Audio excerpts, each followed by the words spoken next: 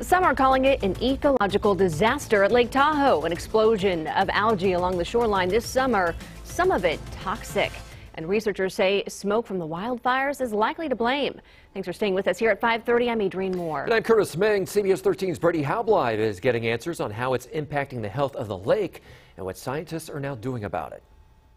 Here at Reagan Beach, this is just one of the examples of where this green algae is popping up. You can see a sign warning about it, and you can also see it here on the rocks. And what I'm told is that the smoke from the mosquito fire is just going to make matters worse. Like it cleared up day before yesterday. The Tahoe skies are blue today, only with a thin layer of haze off into the distance. A stark contrast from what it's been like here for the past week. All the beautiful mountains, the water, you couldn't see the mountains at all. In addition to the unhealthy air quality, researchers believe the wildfire smoke is also contributing to an unhealthy level in blue-green algae. Based on what we saw last year, we're expecting this blue-green algae, it's called leptolimbia, to come back.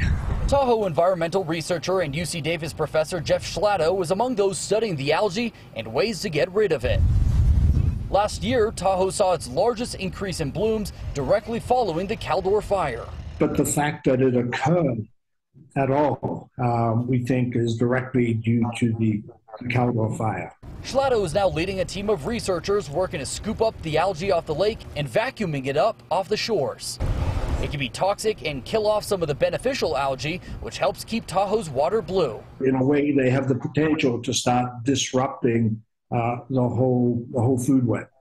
Researchers say it's hard to tell how much the smoke from the mosquito fire will impact the algae levels, but you can expect to see more of this next summer. Brady, thank you.